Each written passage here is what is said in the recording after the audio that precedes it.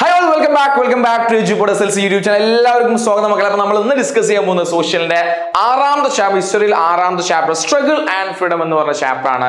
Comparatively വളരെ എളുപ്പത്തിൽ 5 mark നിങ്ങൾക്ക് സ്കോർ ചെയ്യാൻ കഴിയുന്ന ഒരു ചാപ്റ്റർ ആണ് ഈ ഒരു ചാപ്റ്റർ. ഓക്കെ, അപ്പോൾ നമ്മൾ ഇവിടെ പഠിക്കുന്ന രണ്ട് കാര്യമാണ്. ഒന്ന് ഗാന്ധിജി എന്ന് പറയുന്ന നമ്മുടെ മഹാനായ നമ്മുടെ മഹാത്മാവ് അല്ലെങ്കിൽ നമ്മുടെ ഫാദർ ഓഫ് ദി നേഷൻ, നമ്മുടെ രാഷ്ട്രപിതാവായിട്ടുള്ള മഹാത്മാഗാന്ധി ലീഡ് ചെയ്തിട്ടുള്ള പ്രധാനപ്പെട്ട അദ്ദേഹത്തിന്റെ 3 ദേശീയ സമരങ്ങളാണ് ഈ ചാപ്റ്ററിന്റെ കോർ എന്ന് പറയുന്നത്. പിന്നെ അതേപോലെ മറ്റുള്ള ആൾട്ടർനേറ്റീവ് പാർട്സിനെ പറ്റി നമ്മൾ പഠിക്കുന്നത്. ഓക്കെ, അപ്പോൾ വളരെ എളുപ്പത്തിൽ നമുക്ക് ചെയ്യാം, വളരെ വേഗത്തിൽ എക്സാം പോയിന്റ് ഓഫ് വ്യൂ നമുക്ക് ഈ ചാപ്റ്റർ എന്ത് ചെയ്യാം, നമുക്ക് ഡിസ്കസ് ചെയ്യാം. ഫസ്റ്റ് നമുക്കറിയാം ഗാന്ധിയൻ ഇറയ ഗാന്ധിജിയെ പറ്റിയാണ് പ്രധാനമായി ഈ ചാപ്റ്റർ നമ്മൾ പഠിക്കുന്നത് അല്ലേ. അപ്പോൾ നിങ്ങൾ ഗാന്ധിയൻ ഇറയെ പറ്റി പറയുമ്പോൾ ഇങ്ങനെ ഒരു ക്വസ്റ്റ്യൻ നിങ്ങൾക്ക് എക്സാമിന് ചോദിക്കും. ആ ക്വസ്റ്റ്യൻ ഇതാണ്: explain the Champaran and Kheda Satyagraha involve by the Mahatma Gandhi. അപ്പോൾ ഏതാണ് ഈ ചമ്പാരൻ സത്യാഗ്രഹം, ഖേദ സത്യാഗ്രഹം? ഏതാണ്?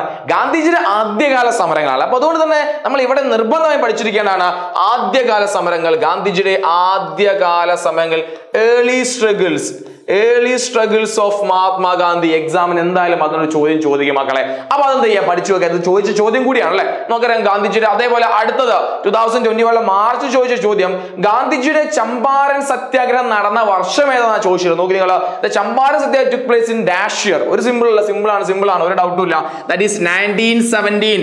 1917 ഇത് നടക്കുന്നത്, ചമ്പാരൻ സത്യാഗ്രഹം നടക്കുന്നത്. അപ്പൊ നിങ്ങൾ ഇവിടെ മനസ്സിലാക്കി വെക്കേണ്ടത് ഈ ചാപ്റ്റർ സ്റ്റാർട്ട് ചെയ്യുന്ന വർഷം അല്ലെങ്കിൽ ഈ ചാപ്റ്റർ നമ്മൾ പ്രധാനമായി ഡിസ്കസ് ചെയ്യുന്ന വർഷം എന്ന് പറഞ്ഞാൽ 1917ന്റെയും 1947ന്റെയും ഇടയിലുള്ള കാര്യങ്ങളാണ്. ആ ഒരു 30 വർഷക്കാലമാണ് നമ്മൾ എന്ത് ചെയ്യാൻ പോകുന്നത്, നമ്മൾ ഡിസ്കസ് ചെയ്യാൻ പോകുന്നത്. ഓക്കെ അല്ലേ, സെറ്റ് അല്ലേ? യെസ്. അപ്പൊ നമുക്ക് ആദ്യം ഗാന്ധി ഏർലി സ്ട്രഗിൾസിനെ പറ്റി പറയാം. നമുക്കറിയാം ഗാന്ധിജിയുടെ ആദ്യകാല സമരങ്ങൾ എന്ന് പറഞ്ഞാലോ ഈ 3 സമരങ്ങൾ. ഒന്ന് struggle for IndiGo farmers in Champaran, അതായത് നമ്മൾ ചമ്പാരൻ സത്യാഗ്രഹം എന്ന് വിളിക്കില്ലേ, ചമ്പാരനിലെ നീലം കർഷക സമരം. അതിനെ വളരെ ഷോർട്ടാക്കി ചമ്പാരൻ സത്യാഗ്രഹം നമ്മൾ വിളിക്കാറുണ്ട്. അത് ബീഹാറിലാണ് നടന്നത്. ബീഹാറിലെ ഒരു ഗ്രാമമാണ് ഇത് ചമ്പാരൻ, 1917. ഓക്കെ, ഒന്നാമത് ക്ലിയർ ആയല്ലോ. ഗാന്ധിജി അവിടെ പോകുന്നു, ചമ്പാരൻ സമരത്തിൽ പങ്കെടുത്തു. ഗാന്ധിജി സമര മാർഗമായിട്ടുള്ള അഹിംസ അതേപോലെ നോൺ വയലൻസ് ഒക്കെയാണ് ഗാന്ധിജി അവിടെ അഡോപ്റ്റ് ചെയ്ത് വലിയ രീതിയിൽ ആ സമരത്തിന് വിജയിപ്പിച്ചെടുക്കാൻ ആർക്ക് സാധിച്ചു, ഗാന്ധിജിക്ക് സാധിച്ചു. അതേപോലെ ഒരുപാട് നിർമ്മാണ പ്രവർത്തനങ്ങൾ, അവിടെ ശുചീകരണം, വിദ്യാലയങ്ങൾ നിർമ്മിക്കുക, അത്തരം പ്രവർത്തനങ്ങളും ഗാന്ധിജി അവിടെ നടത്തിയിട്ടുണ്ട്, ചമ്പാരൻ നടത്തിയിട്ടുണ്ട്. എന്നാൽ ചമ്പാരന് ശേഷം ഗാന്ധിജി നടപ്പിലാക്കിയ രണ്ടാമത് സമരം അല്ലെങ്കിൽ ഗാന്ധിജി വിജയിപ്പിച്ച രണ്ടാമത് സമരമാണ് അഹമ്മദാബാദ് കോട്ടൺ മിൽ സ്ട്രൈക്ക്. അഹമ്മദാബാദിലെ തുണി മിൽ സമരം എവിടെയാണ്? ഗുജറാത്തിലാണ്. 1918 ഗുജറാത്തിലാണ് 1918 എന്ത് ചെയ്യുന്നത്, സമരം നടക്കുന്നത്. മൂന്നാമത് പെസന്റ് സ്ട്രഗിൾസ് ഇൻ ഖേദയിലെ കർഷക സമരം ഗുജറാത്തിലാണ്, 1918 മക്കളെ. ഇത് മൂന്നും പഠിച്ചു വെക്കാം. നമുക്കറിയാം അഹമ്മദാബാദ് തുണിമിൽ സ്ട്രൈക്കിന് കാരണം എന്തായിരുന്നു? കാരണം അവിടുത്തെ അല്ലെങ്കിൽ തുണിമിൽ ഓണേഴ്സ് എന്ത് ചെയ്യാണ്, നമ്മുടെ അവിടുത്തെ വർക്കേഴ്സിന് കൊടുക്കുന്ന പ്ലേഗ് ബോണസ് പിടിച്ചു വെച്ചു. അത് തിരിച്ചു കിട്ടാൻ വേണ്ടിയിട്ടാണ് ഗാന്ധിജി എന്ത് ചെയ്യുന്നത്, അവിടെ സമരത്തിന് വരുന്നത്. നമുക്കറിയാം നേരെ ഖേദയിലാണെങ്കിൽ അവിടെ കർഷകരെ അമിത നികുതി കർഷകർ കൊടുക്കേണ്ടി വന്നു. അതിന്റെ അടിസ്ഥാനത്തിലാണ് അവിടെ എന്ത് ചെയ്യുന്നത്, ഒരു സമരത്തിൽ ഗാന്ധിജി പങ്കെടുക്കുന്നത്. അപ്പൊ ഈ 3 പഠിച്ചു വെക്കുക. ഗാന്ധിജിയുടെ ആദ്യകാല സമരങ്ങൾ വളരെ ഇമ്പോർട്ടന്റ് ആണ്. ഇനി ചോദിക്കുന്ന മറ്റൊരു ചോദ്യമാണ്, early struggle of Mahatma Gandhi took up in India. 2021 മാർച്ചിൽ ചോദിച്ച ക്വസ്റ്റ്യൻ ആണ്. ഗാന്ധിജിയുടെ ഏർലികാല സമരങ്ങൾ ചോദിക്കാറുണ്ട്.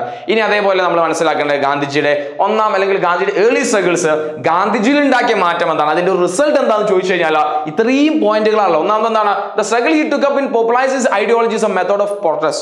കാരണം ഗാന്ധിജിയുടെ ആദ്യകാല സമരങ്ങൾക്ക് അല്ലെങ്കിൽ ഗാന്ധിജി എത്തുന്നതിന് മുന്നേ ഇന്ത്യയിൽ നമ്മൾ നടത്തിയ സമരങ്ങളൊന്നും ഗാന്ധിജി അഡോപ്റ്റ് ചെയ്ത മെത്തേഡിലായിരുന്നില്ല. അഹിംസയോ നോൺ വയലൻസോ ഒന്നും ആയിരുന്നില്ല. നമ്മൾ എന്താന്ന് വെച്ചാൽ അല്ലെങ്കിൽ എടാന്ന് വിളിച്ചാൽ പോടാന്ന് വിളിച്ചാൽ ഒന്ന് കൊടുക്കുന്ന മെത്തേഡായി നമ്മൾ ഇന്ത്യക്കാർ ഫോളോ ചെയ്യുന്നത്. എന്നാൽ ഗാന്ധിജി വന്നതിന് ശേഷമാണ് നമ്മൾ പറഞ്ഞ സത്യാഗ്രഹ, നോൺ വയലൻസ്, അത്തരം സമരങ്ങളൊക്കെ ഇന്ത്യക്കാർക്ക് പരിചിതമാവുന്ന എപ്പോഴാണ്, ഫെമിലിയർ ആവുന്ന എപ്പോഴാണ്, ഗാന്ധിജി വന്നതിന് ശേഷമാണ്. പിന്നീട് നോക്കൂ, this entry in to the public scenario, the national movement was confined the educated section of the society. His method protest attract a layman to the movement. അതായത് ഗാന്ധിജി വരുന്നതിന് മുന്നേ മറ്റേ രണ്ടാമത്തെ വിഷയം എന്ന് പറഞ്ഞാലോ, ഗാന്ധിജി വരുന്നതിന് മുന്നേ, ഗാന്ധിജി സമരമാർഗം ഗാന്ധി സ്റ്റാർട്ട് ചെയ്യുന്നതിന് മുന്നേ നമുക്കറിയാം സിറ്റി സെൻട്രിക് ആയിരുന്നു നമ്മുടെ ഫ്രീഡം സ്ട്രഗിൾസ് പറഞ്ഞത്. നഗര കേന്ദ്രങ്ങളിൽ മാത്രമായിരുന്നു നടന്നത്. അത് മാത്രമല്ല സൊസൈറ്റിയിലെ ഏറ്റവും അപ്പർ ക്ലാസ്സിൽ നിൽക്കുന്ന അല്ലെങ്കിൽ ഏറ്റവും മിഡിൽ ക്ലാസ് അപ്പർ ക്ലാസ് ലെവലിൽ വരുന്ന എഡ്യൂക്കേറ്റഡ് പീപ്പിൾസ് മാത്രമാണ് എവിടെ ഉണ്ടായിരുന്നത്, ഈ ഫ്രീഡം സ്ട്രഗിൾ അല്ലെങ്കിൽ നമ്മുടെ ഫ്രീഡം മൂവ്മെന്റ് ഒക്കെ ഭാഗമായി പ്രവർത്തിച്ചത്. എന്നാൽ ഗാന്ധിജിയുടെ വരവോട് കൂടി എല്ലാ സാധാരണക്കാരായ ആളുകളെയും ഈ സമരത്തിലേക്ക് അട്രാക്ട് ചെയ്യാൻ ആർക്ക് സാധിച്ചിട്ടുണ്ട്,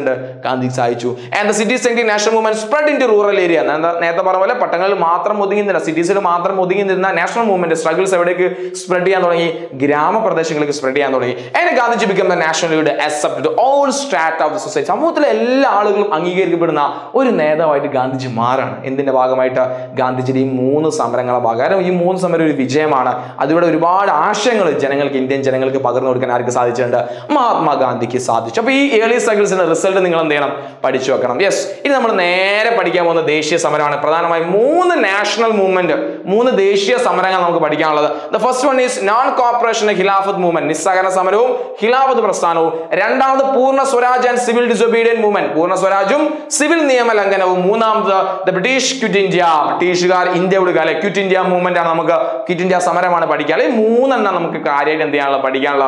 ഇവിടുന്ന് എക്സാമിന് സ്ഥിരമായി ചോദിക്കുന്ന 2 അല്ലെങ്കിൽ 6 മാർക്കിന് സ്ഥിരമായി ചോദിക്കാൻ സാധ്യതയുള്ള 2 ചോദ്യമാണ്. ഒന്ന് നോൺ കോപ്പറേഷൻ മൂവ്മെന്റും അല്ലെങ്കിൽ രണ്ടാമത് പൂർണ്ണ Swaraj and civil disobedient movement. നമുക്ക് ക്വിറ്റ് ഇന്ത്യ മൂവ്മെന്റ് ഇതുവരെ 6 മാർക്കിന് ചോദ്യം ചോദിക്കുക. 1 വേർഡ് സ്ഥിരമായി ചോദിക്കാറുണ്ട്. ഗാന്ധിജിയുടെ നേതൃത്വത്തിൽ അവസാനമായി നടന്ന സമരം ഏത് എന്ന ക്വസ്റ്റ്യൻ റിപ്പീറ്റ് ആയി ചോദിക്കുന്ന ഒരു ചോദ്യമാണ്. അപ്പൊ അതെന്ത് ചെയ്യാൻ പഠിച്ചു വെക്കുക. ഗാന്ധിജിയുടെ നേതൃത്വത്തിൽ അവസാനമായി നടന്ന സമരം ഏതാണ്? അത് ക്വിറ്റ് ഇന്ത്യ മൂവ്മെന്റ് ആണ്. ഓക്കെ, നമുക്ക് യെസ്, ഇനി നമ്മൾ പഠിച്ചു വെക്കേണ്ട മൂല കാരണം. എന്തിനൊരു റീസൺ ഉണ്ടോ, കാരണം ഉണ്ടാവും അല്ലെ. അപ്പൊ ഗാന്ധി ശരിക്കും നാഷണൽ മൂവ്മെന്റിലേക്ക്, ഒരു ദേശീയ സമരത്തിലേക്ക് പോവാനുണ്ടായ കാരണം എന്താണെന്ന് ചോദിച്ചാൽ അവിടെ നമ്മൾ എഴുതേണ്ടതാണ് റൗലറ്റ് ആക്ട്. റൗലറ്റ് നിയമമാണ് ബ്രിട്ടീഷുകാർ നടപ്പിലാക്കിയ ഒരു ബ്ലാക്ക് ലോ ആയിരുന്നു, ഒരു കരി നിയമമായിരുന്നു. എന്താ റൗലറ്റ് നിയമം അല്ലെ. റൗലറ്റ് നിയമം എന്തിനു വേണ്ടിയാണ് നടപ്പിലാക്കിയത് നോക്കി നിങ്ങൾ. Preventing extremist activities. എന്താണ് ഇന്ത്യയിൽ തീവ്രവാദ പ്രവർത്തനങ്ങൾ നടക്കുന്ന, എക്സ്ട്രീമിസ്റ്റ് ആക്ടിവിറ്റീസ് നടക്കുന്നുണ്ട്. അത് എന്താണ് കൺട്രോൾ ചെയ്യാൻ വേണ്ടിയിട്ട്, അത് സ്റ്റോപ്പ് ചെയ്യാൻ വേണ്ടിയിട്ടാണ് എന്ത് ശരിക്കും ഇന്ത്യയിൽ റൗലറ്റ് നിയമം നടപ്പിലാക്കുക, അല്ലെങ്കിൽ അതിനെ നിയന്ത്രിക്കാൻ വേണ്ടി റൗലറ്റ് നിയമം ആര് നടപ്പിലാക്കാൻ? ബ്രിട്ടീഷുകാർ നടപ്പിലാക്കുക. ആ നിയമത്തിന് എന്തായിരുന്നു ഇത്? ശരിക്കും അടുത്തൊരു പോയിന്റ് കൂടി പഠിച്ചു വെക്കുക. ദ സർ സിന്ധ്യ റൗലറ്റ് ആണ് ഇത് നടപ്പിലാക്കുന്നത്. അതുകൊണ്ടാണ് ഈ നിയമം റൗലറ്റ് ആക്ട് എന്ന് അറിയപ്പെടാൻ കാരണം. എന്താണ് ഈ നിയമം എന്താ പറയുന്നത്? That is for this law is known as a Rowlatt Act, and as per this act a person could be arrested and imprisoned without trial. എന്താണ്? ഏതൊരാളെയും വിചാരണ കൂടാതെ അല്ലെ, വിചാരണ കൂടാതെ എന്താണ് തടങ്കലിൽ വെക്കാം, അറസ്റ്റ് ചെയ്യാനും വിചാരണ കൂടാതെ അറസ്റ്റ് ചെയ്യാനുള്ള അല്ലെങ്കിൽ ജയിലിൽ വെക്കാനുള്ള അവകാശമാണ് എന്ത് നമ്മൾ ഈ പറഞ്ഞിട്ടുള്ള റൗലറ്റ് നിയമം. ഓക്കെ, അപ്പൊ ശരിക്കും ഒരു കരി നിയമമായിരുന്നു. എല്ലാവരും ഇന്ത്യക്കാരായ ആളുകളൊക്കെ എന്താണ് റോഡ് മക്കളൊക്കെ പോണവരൊക്കെ പിടിച്ച് അറസ്റ്റ് ചെയ്ത് കൊണ്ടുപോകാം ബ്രിട്ടീഷുകാർ. അപ്പൊ അത്രയും ഒരു കരി നിയമത്തിന്റെ വലിയ പ്രതിഷേധം അവിടെ സ്റ്റാർട്ട് ചെയ്യാണ്, ഇന്ത്യയിൽ സ്റ്റാർട്ട് ചെയ്യുക. അതിന്റെ ഭാഗമായി നടന്നാണ് ജാലിയൻ വാലാബാഗ് മസാക്ക്. ഓക്കെ, അത് ഞാൻ ഡീറ്റെയിൽ പറയാൻ അറിയുന്ന കാര്യമാണ് അല്ലെ. ഇനി അടുത്ത നോക്കൂ. ജാലിയൻ വാലാബാഗിന് ശേഷം ഗാന്ധിജി പറഞ്ഞൊരു വാക്കാ, ഇത് എക്സാമിന് ചിലപ്പോൾ ചോദിക്കും. ഗാന്ധി എന്താ പറഞ്ഞത്? If the battle of Plassey laid the foundation for the British rule, Jallian Walabagh shocked the foundation. എന്താ പറയുക? പ്ലാസി യുദ്ധം ബ്രിട്ടീഷ് ഭരണത്തിന് അടിത്തറ ഇട്ടിട്ടുണ്ടെങ്കിൽ ജാലിയൻ വാലാബാഗ് സംഭവം ബ്രിട്ടീഷ് ഭരണത്തിന്റെ അടിത്തറ ഇളക്കി. കാരണം അത്രത്തോളം ജനങ്ങൾക്കിടയിൽ ബ്രിട്ടീഷ് വിരുദ്ധ വികാരം ഉണ്ടാക്കിയ ഒരു സമരം കൂടിയാണ് എന്ത് ജാലിയൻ വാലാബാഗ്. ഇതിനൊക്കെ ശേഷമായിക്കൊണ്ട് ഗാന്ധിജി എന്ത് ചെയ്യാണ്? ഗാന്ധിജി നാഷണൽ മൂവ് അല്ലെങ്കിൽ ഗാന്ധിജി സത്യാഗ്രഹത്തിലേക്ക് പോലെ നിസ്സഹകരണ മൂവ്മെന്റിലേക്ക് പോകാൻ മക്കൾ. അപ്പൊ നിസ്സഹകരണ സമരത്തിനുമായി ബന്ധപ്പെട്ട ക്വസ്റ്റ്യൻസ് എല്ലാ എക്സാമിനും ചോദിക്കാറുണ്ട്. Boycott in the election was one of the feature of the non corporation movement. What were other features? എന്നാൽ തെരഞ്ഞെടുപ്പുകൾ ബഹിഷ്കരിക്കുക എന്നത് നിസ്സഹകരണ സമരത്തിന്റെ സവിശേഷതകൾ ഒന്നായിരുന്നു. ബാക്കി സവിശേഷതകൾ എന്തെല്ലാം? അത് 4 മാർക്കിന് ചോദിച്ചൊരു ചോദ്യമാണ്. നിസ്സഹകരണ പ്രസ്ഥാനത്തിന്റെ ഭാഗമായി ഗാന്ധിജി മുന്നോട്ട് വെച്ച നിർദ്ദേശങ്ങൾ എന്തൊക്കെ? 5 മാർക്കിന് ചോദിച്ച ചോദ്യമാണ്. ഓക്കെ, അപ്പൊ നിസ്സഹകരണ സമരം നമ്മൾ പഠിക്കാൻ പോകുന്നത്. ഇവിടെ നമ്മൾ മനസ്സിലാക്കേണ്ടത് ഗാന്ധിജി മുന്നോട്ട് ആശയം എന്ന് പറഞ്ഞാൽ പൂർണ്ണമായും ബ്രിട്ടീഷുകാരുമായി നോൺ കോപ്പറേറ്റീവ്, ഒരു രീതിയിൽ അവരോട് ഒരു കോപ്പറേഷൻ ഇൻകോർപ്പറേറ്റ് ചെയ്യുക അല്ല, നോൺ കോപ്പറേറ്റ് ചെയ്യുക, അവരുമായി നിസ്സഹകരിക്കുക. എന്തെല്ലാം കാര്യത്തിലാണ് നമ്മൾ നിസ്സഹകരിക്കേണ്ടത്? ഒന്ന്, the public shawl boycott the foreign good. എന്ത് ചെയ്യുക? ബ്രിട്ടീഷുകാരുടെ പ്രൊഡക്റ്റുകൾ, വിദേശ വസ്തുക്കൾ നമ്മൾ എന്ത് ചെയ്യുക? ബഹിഷ്കരിക്കുക. രണ്ടാമത് ബോയ്ക്കോട്ട് ഇലക്ഷൻ. എന്താണ്? തിരഞ്ഞെടുപ്പുകൾ നമ്മൾ ബഹിഷ്കരിക്കുന്നു. Returning the British awards and price. എന്താണ്? ബ്രിട്ടീഷുടെ പുരസ്കാരങ്ങൾ എന്ത് ചെയ്യുക? തിരികെ നൽകുക. അതേപോലെ തന്നെ student shawl boycott English education. വിദ്യാർത്ഥികൾ എന്ത് ചെയ്യുക? ഇംഗ്ലീഷ് വിദ്യാഭ്യാസം ബഹിഷ്കരിക്കുക. Denial of tax. എന്ത് കൊടുക്കാതിരിക്കുക? ടാക്സ്, നികുതി നൽകാതിരിക്കുക. ഇത്രയും കാര്യങ്ങളാണ് ഗാന്ധിജി എന്തിന്റെ ഭാഗമായിട്ട്? നോൺ കോപ്പറേഷൻ മൂവ്മെന്റിന്റെ ഭാഗമായിട്ട്, നിസ്സഹകരണ സമരത്തിന്റെ ഭാഗമായിട്ട് ജനങ്ങളോട് ആഹ്വാനം ചെയ്ത കാര്യം. അപ്പൊ ഇതെന്ത് ചെയ്യാം മക്കളെ? നിർബന്ധമായും ഈ പോയിന്റ് നിങ്ങൾ എന്ത് ചെയ്യണം? പഠിച്ചു വെക്കണം. അടുത്ത് നോക്കാം നമുക്ക് എന്തൊക്കെയാണ്, എങ്ങനെയാണ് ജനങ്ങൾ ഇതിനോട് റിയാക്ട് ചെയ്തത്. ഇത്രയും കാര്യം ജനങ്ങൾ ഗാന്ധിജിയോട് ചെയ്യാൻ പറഞ്ഞപ്പോൾ ജനങ്ങൾ കൈയും കെട്ടി ചെയ്യൂല എന്നല്ല പറഞ്ഞത്. 100% സപ്പോർട്ടോടുകൂടി വലിയ ജനപിന്തുണയാണ് ആർക്ക് ലഭിച്ചത്? ഗാന്ധിജിയുടെ ആദ്യ സമരമായിട്ടുള്ള നോൺ കോപ്പറേഷൻ മൂവ്മെന്റ് ലഭിച്ചത്. എന്തൊക്കെ ആളുകൾ ചെയ്തത്? ഒന്നാമത്, the farmers in ഔദ് refused to pay tax. ഔദിലെ കർഷകർ എന്തിനു വിസമ്മതിച്ചു? നികുതി നൽകാൻ അവർ വിസമ്മതിച്ചു. ഗാന്ധിജി പറഞ്ഞുകൊണ്ട് എന്താണ്? ഡിനയൽ ഓഫ് ടാക്സ് പറഞ്ഞു, നികുതി കൊടുക്കരുതെന്ന് പറഞ്ഞു. ഔദിലെ കർഷകർ എന്ന് പറഞ്ഞു, ഇനി ഞങ്ങൾ നികുതി കൊടുക്കൂല എന്ന് പറഞ്ഞു. അതേപോലെ tribal groups in northern Andhra entered into forest and collect their forest produce violating the forest law. ആന്ധ്രാപ്രദേശിലെ ഗിരിവർഗ്ഗക്കാർ എന്ത് ചെയ്യാണ്? ഫോറസ്റ്റ് ലോ, വന നിയമം ലംഘിച്ചുകൊണ്ട് വനത്തിൽ പ്രവേശിക്കുകയും അവരുടെ പ്രൊഡക്റ്റുകളൊക്കെ അവർ എന്ത് ചെയ്തു? കളക്ട് ചെയ്യുകയും ചെയ്തു. അതേപോലെ നമുക്ക് farmers in Uttar Pradesh refused to carry the luggage of the colonial officers. ഉത്തർപ്രദേശിലെ കർഷകർ എന്ത് ചെയ്തു? കൊളോണിയൽ റൂളേഴ്സിന്റെ അല്ലെങ്കിൽ കോളനി ഉദ്യോഗസ്ഥന്മാരുടെ ചുമട് ചുമക്കില്ല എന്ന്. അതായത് റെയിൽവേ സ്റ്റേഷനിൽ ഇവർ വന്നിറങ്ങുമ്പോൾ അവരുടെ ബാഗൊക്കെ ഉണ്ടാവും, ഇതൊക്കെ ചലയിൽ വെച്ച് കൊണ്ടുവന്ന് ആരാടാ? നമ്മുടെ ഇന്ത്യക്കാർ. അവർ പറഞ്ഞു ബ്രിട്ടീഷുകാർ എന്താണ് ഒരു സാധനം എന്ത് ചെയ്യില്ല, ഞങ്ങളെ ചുമലിൽ കയറ്റില്ല എന്ന് അവർ പറഞ്ഞു. പിന്നെ വർക്കേഴ്സ് സ്ട്രക്ക് ദ വർക്ക്, തൊഴിലാളികൾ എന്ത് ചെയ്താൽ പണി മുടക്കി. ലോയേഴ്സ് ബോയ്ക്കോട്ട് ദ കോർട്ട്, വക്കീലന്മാർ എന്ത് ചെയ്തു, ഇനി കോടതികൾ ബഹിഷ്കരിച്ചു, അവർ കോടതിയിൽ പോരാന്ന് പറഞ്ഞു. അതേപോലെ തന്നെ വിദ്യാർത്ഥികൾ, the student quit the college and school run by the ബ്രിട്ടീഷുകാരുടെ വിദ്യാർത്ഥികൾ എന്ത് ചെയ്തു, ബ്രിട്ടീഷുകാർ നടപ്പിലാക്കുന്ന ബ്രിട്ടീഷിന്റെ നാട്ടിൽ പ്രവർത്തിക്കുന്ന സ്കൂളുകളൊക്കെ ആരും ഒഴിവാക്കിയടാ, വിദേശികാർ അല്ലെങ്കിൽ നമ്മുടെ വിദ്യാർത്ഥികൾ ഒഴിവാക്കി ഉപേക്ഷിച്ചു.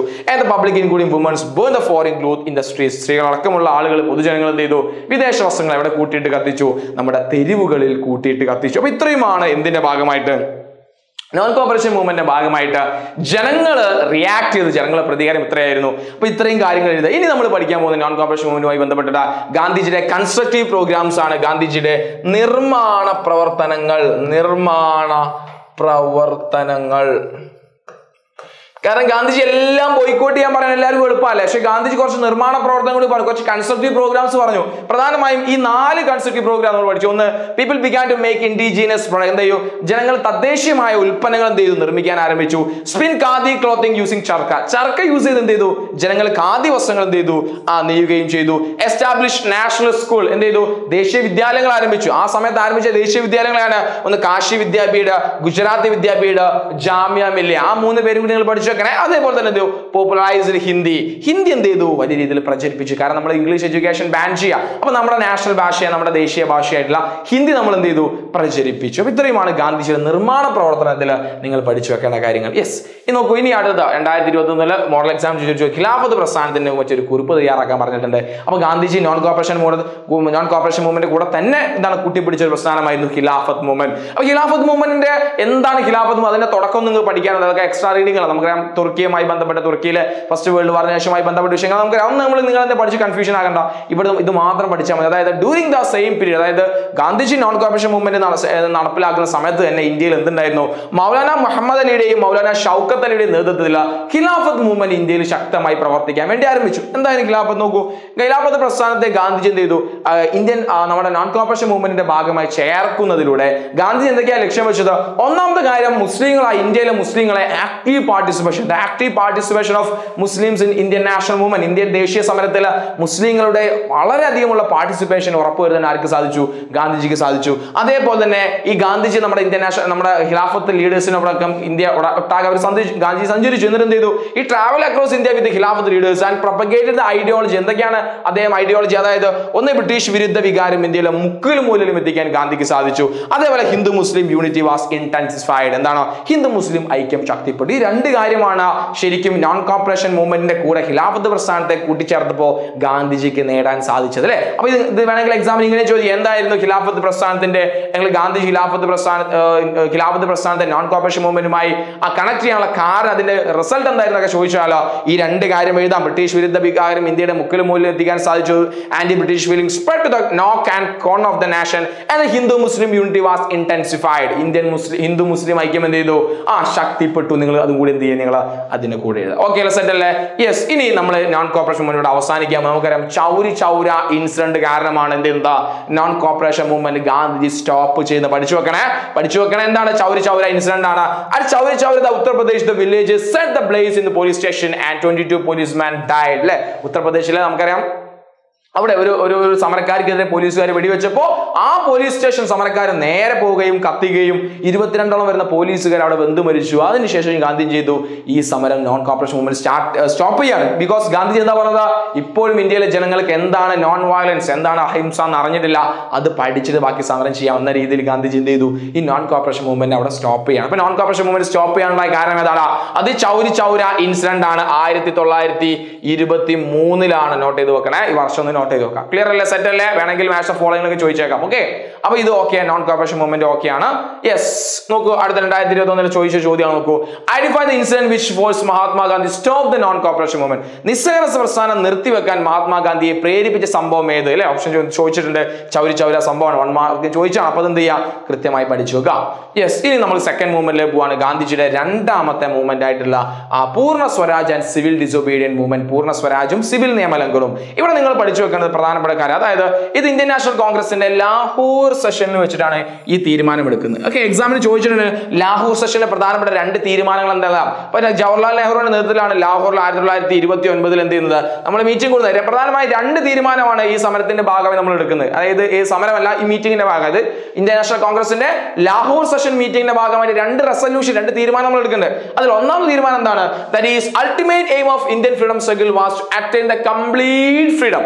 നമ്മുടെ ഇന്ത്യൻ സ്വാതന്ത്ര്യ സമരത്തിന്റെ അന്തിമ ലക്ഷ്യം എന്ന് പറഞ്ഞാൽ എന്താണ്? ഇന്ത്യയുടെ സമ്പൂർണ്ണ സ്വാതന്ത്ര്യം നമ്മുടെ കയ്യിലാക്കുക എന്നുള്ള, അല്ലെ? ആ സമ്പൂർണ്ണ സ്വാതന്ത്ര്യത്തിന് വിളിക്കുന്ന പേരാണ് പൂർണ്ണ സ്വരാജ്. പൂർണ്ണ സ്വരാജ് ഹിന്ദി വാക്ക. പൂർണ്ണ എന്ന് പറഞ്ഞാൽ കംപ്ലീറ്റ്, സ്വരാജ് എന്ന് പറഞ്ഞാൽ ഫ്രീഡം ആണ്. കംപ്ലീറ്റ് ഫ്രീഡം എന്നാണ് ഇതിന്റെ അർത്ഥം, പൂർണ്ണ സ്വരാജിന്റെ അർത്ഥം. രണ്ടാമത്തെ റെസൊല്യൂഷൻ എന്ന് പറഞ്ഞു കഴിഞ്ഞാൽ start the civil disobedient movement under the leadership of Mahatma Gandhi.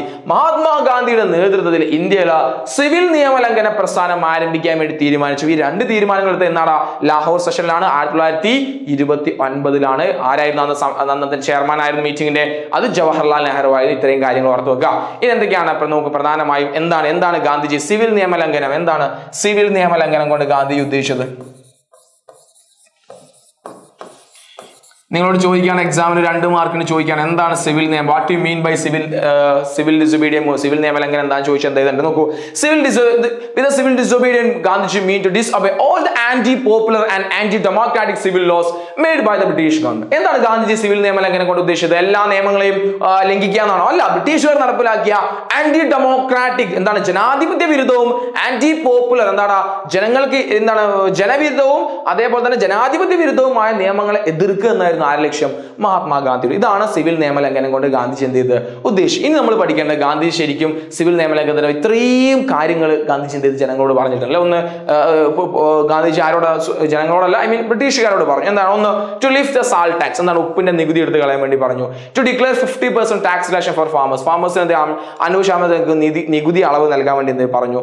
അതേപോലെ to increase tax on important foreign clothes, അതേപോലെ വിദേശ വസ്തുക്കളുടെ ഇറക്കുമതിക്ക് ചുമത്തുന്ന നികുതി വർദ്ധിപ്പിക്കാൻ വേണ്ടി പറഞ്ഞു. അതേപോലെ to release the political prisoners, രാഷ്ട്രീയ തടവുകാരെ വിട്ടയക്കാൻ വേണ്ടി പറഞ്ഞു. സമരത്തിന്റെ ഭാഗമായിട്ടൊക്കെ ജയിലിലായ കുറെ ആളുകൾ അവരെ വിട്ടയക്കാൻ വേണ്ടി പറഞ്ഞു.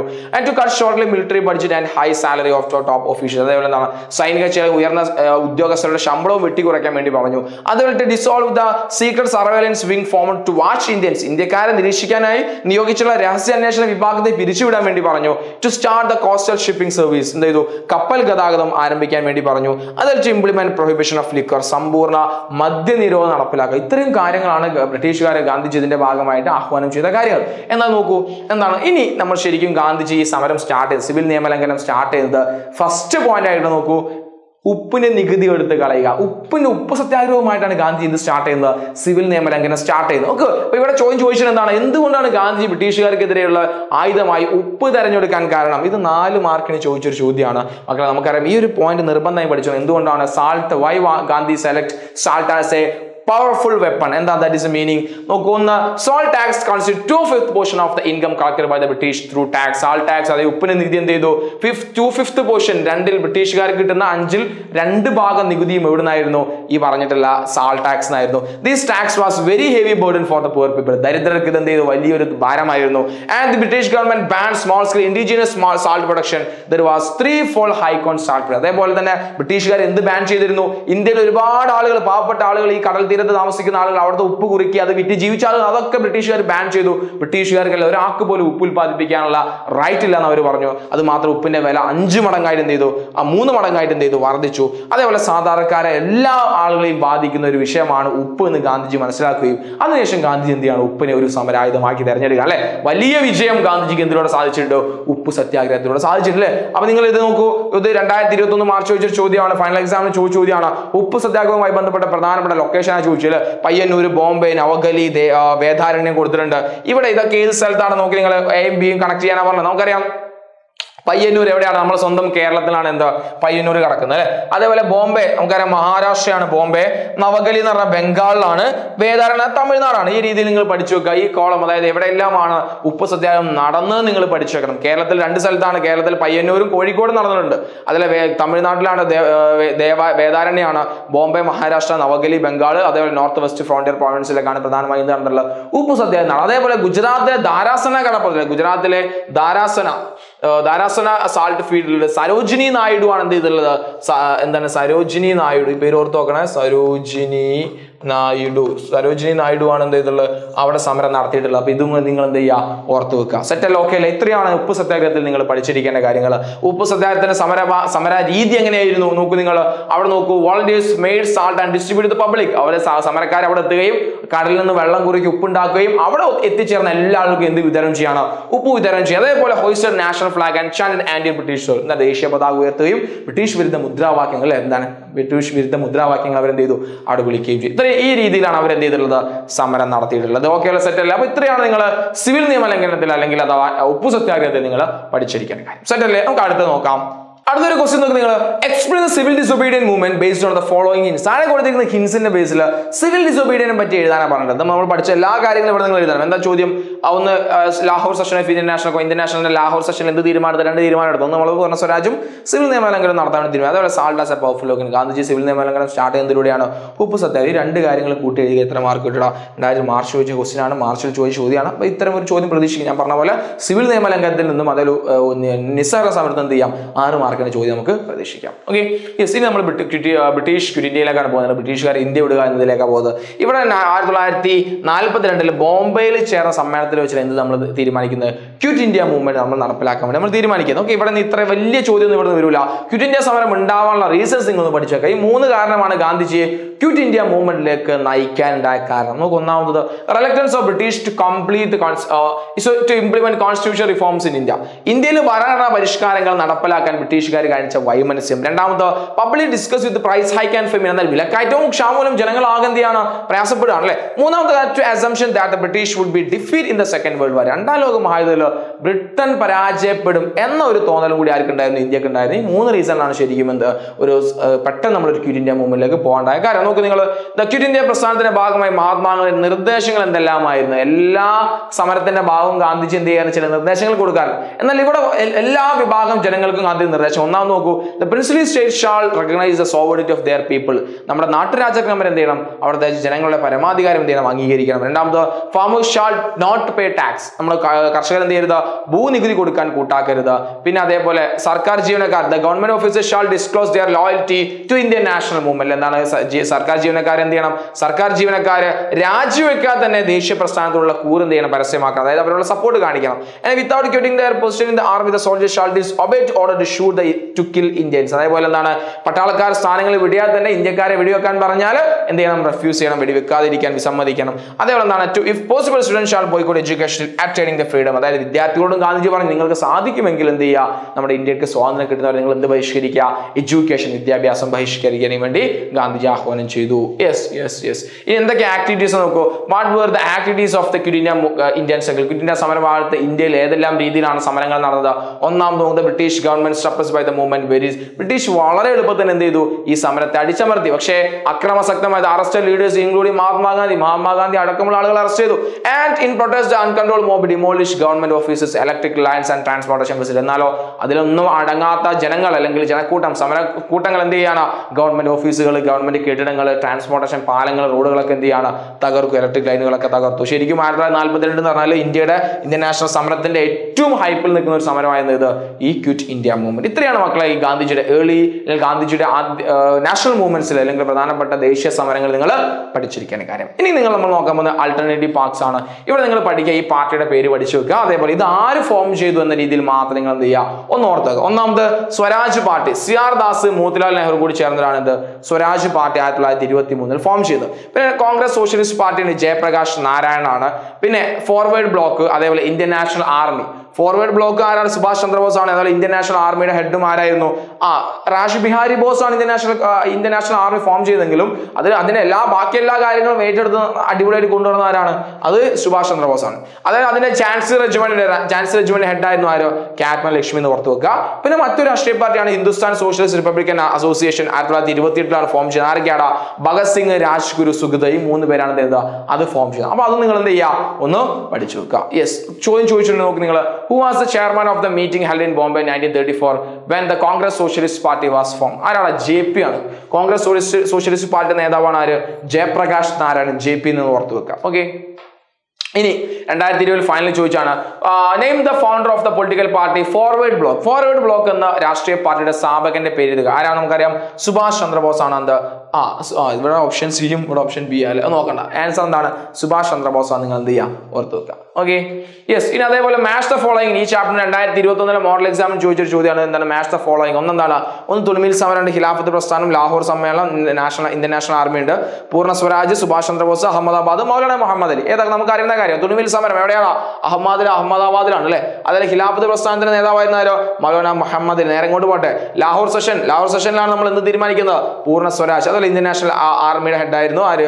സുഭാഷ് ചന്ദ്രബോസ്. ഈ രീതിയിലൊക്കെ ചോദിച്ചാൽ വെറും 4 സെക്കൻഡ് കൊണ്ട് 4 മാർക്ക് നിങ്ങൾക്ക് എന്ത് ചെയ്യാം? സ്കോർ ചെയ്യാം. അതുകൊണ്ട് ഈ കാര്യങ്ങളൊക്കെ നിങ്ങൾ എന്ത് ചെയ്യണം? പഠിച്ചു വെക്കണം. ഓക്കെ അല്ലേ?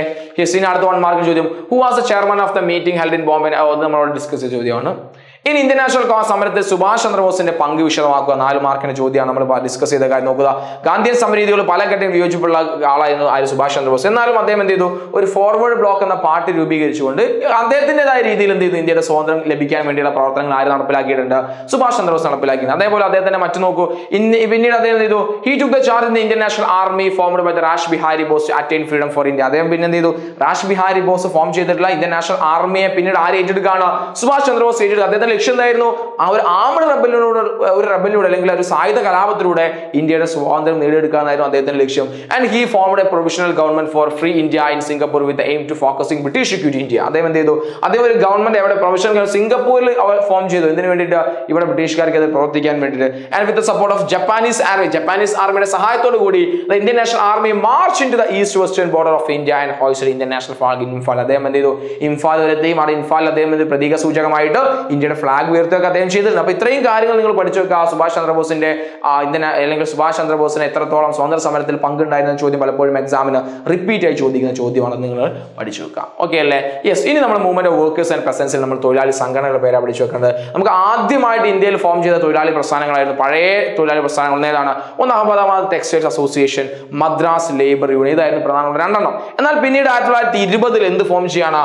All India trade union Congress, AITUC form ചെയ്യാണ്, അല്ലെങ്കിൽ അഖിലേന്ത്യാ ട്രേഡ് യൂണിയൻ. ആരാണ്? NM ജോഷിയും ലാലാ ലജ്പത് റായിയാണ് എന്ത് ചെയ്യുന്നത്? ഈ ഓൾ ഇന്ത്യ ട്രേഡ് യൂണിയൻ അല്ലെങ്കിൽ അഖിലേന്ത്യാ ട്രേഡ് യൂണിയൻ കോൺഗ്രസ് ഫോം ചെയ്യുന്നത്. ആ പേര് പഠിച്ചു വെക്കണേ. പിന്നെ അതേപോലെയാണ് ഓൾ ഇന്ത്യ കിസാൻ സഭ. ആരാണ്?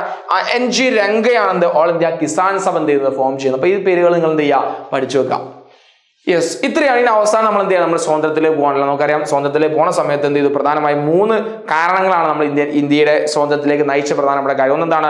Second world war led to collapse of imperialism in the world war. So consequently financial crisis British loss it's capacity to maintain colony. ഒന്നാമത്തെ റീസൺ എന്ന് പറഞ്ഞാൽ സെക്കൻഡ് വേൾഡ് വാറിൽ ബ്രിട്ടന് വലിയ ഒരുപാട് നഷ്ടം പറ്റിയിട്ടുണ്ട്. ആ നഷ്ടത്തിൽ ബ്രിട്ടന്റെ സാമ്പത്തികമായ ഒരുപാട് ശക്തി ക്ഷയിക്കുകയും ബ്രിട്ടൻ എന്ത് ചെയ്യാൻ സാധിക്കാതെ ഒന്ന് കോളനീസ് ഇങ്ങനെ മെയിൻറ്റെയിൻ ചെയ്യാനുള്ള ശക്തി ബ്രിട്ടൻ എന്ത് ചെയ്യും? കുറഞ്ഞു. അത് ഒന്നാമത്തെ റീസൺ. രണ്ടാമത്തെ കാര്യം നോക്കി നിങ്ങൾ, അതായത് freedom circle in കണ്ടിനെന്റ് like Asia and Africa. അതേപോലെ അമേരിക്കയും സോവിയറ്റ് യൂണിയനും എന്ത് ചെയ്തു? അവരെ സപ്പോർട്ട് ചെയ്തു. അതായത് നമുക്കറിയാം ഏഷ്യയിലെയും ആഫ്രിക്കയിലും സമരങ്ങൾ എന്ത് ചെയ്യാണ്? സ്വതന്ത്ര സമരങ്ങൾ സെക്കൻഡ് വേൾഡ് വാറിന് ശേഷം ശക്തമായി. നമുക്കറിയാം സെക്കൻഡ് വേൾഡ് വാറിന് ശേഷം ലോകത്തിലെ ഏറ്റവും വലിയ 2 വലിയ ശക്തികളായി മാറിയ രാജ്യമാണ് അമേരിക്കയും USSR. അതായത് അമേരിക്കയും സോവിയറ്റ് യൂണിയനും. ഈ രണ്ടും ആരെ സപ്പോർട്ട് ചെയ്തിട്ടുണ്ട്? അവർക്ക് രണ്ടിന്റെയും സപ്പോർട്ട് ഇന്ത്യക്ക് ലഭിച്ചു. മൂന്നാമത്തെ reason that is അന്നുണ്ടായിരുന്നത് British government that came to power under the labour party led by the Clement Attlee. അന്ന് ബ്രിട്ടനിൽ പുതിയ പാർട്ടി അധികാരത്തിൽ വരികയാണ്. ആ ലേബർ പാർട്ടിയുടെ ഹെഡായിരുന്നു ക്ലെമന്റ് ആറ്റ്ലിക്ക് ഇന്ത്യയോട് വളരെ ഒരു അനുകമ്പയുള്ള സ്നേഹമുള്ള ആളായിരുന്നു. ആ 3 കാര്യങ്ങൾ കൂടി ചേർന്നപ്പോൾ എന്ത് ചെയ്യാണ്? ഇന്ത്യ സ്വാതന്ത്ര്യത്തിലേക്ക് പോവാണ്. ഓക്കെ, ഈ സമയം നമുക്കറിയാം ഈ സ്വാതന്ത്ര്യത്തിലേക്ക് പോണ സമയത്താണ് മുഹമ്മദ് അലി ജിന്ന എന്തായി വരുന്നത്? പാകിസ്ഥാൻ വാദമായി വരുന്നത്. ആ ഇഷ്യൂ സോൾവ് ചെയ്യാൻ നമ്മൾ ആരെ ഏൽപ്പിക്കുകയാണ്? മൗണ്ട് ബാറ്റൻ പ്രഭു വരികയാണ്. മൗണ്ട് ബാറ്റൻ വന്നിട്ട് മൗണ്ട് ബാറ്റൻ പ്ലാൻ പ്രകാരം ഇന്ത്യയും പാകിസ്ഥാൻ എന്ന് പറഞ്ഞ 2 രാജ്യമായി ഇന്ത്യയാണ് ബ്രിട്ടീഷ് ഇന്ത്യയെ വിഭജിക്കുകയാണ്. അങ്ങനെ പിന്നീട് എന്ത് ചെയ്യാണ്? മുസ്ലിങ്ങൾക്ക് ഭൂരിപക്ഷം മൗണ്ട് ബാറ്റൻ പ്രകാരം ഇത്രയും കാര്യങ്ങൾ ചെയ്തു. അങ്ങനെ 1947 British parliament pass the Indian independent act. 1947 British parliament Indian independence act, Indian സ്വാതന്ത്ര്യ നിയമം നടപ്പിലാക്കുകയും ആ നിയമം വഴി ഇന്ത്യ എന്ന് പറഞ്ഞ രാജ്യവും പാകിസ്ഥാൻ എന്ന് പറഞ്ഞ മറ്റൊരു രാജ്യവും എന്ത് ഇന്ത്യയിൽ നിലവിൽ വരികയാണ്. ഇത്രയാണ് മക്കൾ ഈ ഒരു ചാപ്റ്ററിൽ നിന്ന് നമ്മൾ പഠിക്കാനുള്ള കാര്യങ്ങൾ. ഓക്കെ, ഇതൊക്കെ നിങ്ങൾ എന്ത് ഒന്ന് മനസ്സിലാക്കി വെക്കുക. പ്രധാനമായി നമ്മൾ പഠിച്ചു വെക്കേണ്ട ഏതാണ്? പ്രധാനപ്പെട്ട 3 ദേശീയ സമരങ്ങളാണ്. ആൾട്ടർനേറ്റീവ് പാത്ത് പഠിച്ചു വെക്കുക. ഗാന്ധിജിയുടെ ആദ്യകാല സമരങ്ങൾ നിങ്ങൾ എന്ത് ചെയ്യുക? പഠിച്ചു വെക്കുക. സെറ്റ് ആക്കി വെക്കുക. ഓക്കെ, സെറ്റ് അല്ലേ? ഓക്കെ, അപ്പോൾ നിങ്ങൾ നിർബന്ധമായി നിങ്ങളുടെ ഫ്രണ്ട്സിനൊക്കെ എന്ത് ചെയ്യുക, നമ്മുടെ ഈ ക്ലാസ് വീഡിയോ ഒക്കെ നിങ്ങൾ ഷെയർ ചെയ്ത് കൊടുക്കുക. നിങ്ങളുടെ വിലപ്പെട്ട അഭിപ്രായങ്ങൾ താഴെ കമന്റ് ചെയ്യുക. നമ്മുടെ നോട്ട്സ് കിട്ടാൻ വേണ്ടി താഴെ ലിങ്ക് ഉണ്ട്, അതിൽ ജോയിൻ ചെയ്ത് നമ്മുടെ കമ്മ്യൂണിറ്റി ഗ്രൂപ്പിൽ കയറും. അതേപോലെ എന്ത് ചെയ്യുക, ഒരു ലൈക്കും അങ്ങ് നമ്മുടെ വീഡിയോക്ക് എന്ത് ചെയ്യുക കൊടുക്കുക. ഓക്കെ, സോ അടുത്തൊരു റിവിഷൻ ക്ലാസ്സുമായി കാണാതെ ബൈ, താങ്ക് യു.